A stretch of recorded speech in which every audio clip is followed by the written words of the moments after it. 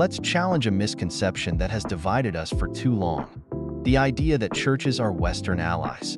History shows us otherwise. Before the West ever existed, churches thrived across Africa. From the rich Christian traditions in Ethiopia to the ancient churches in Nubia, our continent was a beacon of faith. But then, Islam swept across North Africa, nearly erasing these Christian communities centuries before the first European set foot on African soil. Fast forward to the era of the slave trade. Many of those involved were not Christians. Yet, some of them repented, finding their faith later on. The truth is, our problems today, corruption, poor education, and leadership, are not the result of religion but of systems built on exploitation. It's time we break free from these mental chains. We must stop looking at churches as tools of the West.